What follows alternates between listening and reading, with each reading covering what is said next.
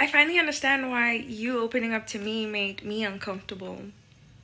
You were trying to coerce me into opening up too. And even though I did want to be your friend, I wanted to trust you, my gut said, no, that girl is your foe. Like, she always knew about the games you were up to and how you're still friends with them bitches from high school. And I get why everyone likes you.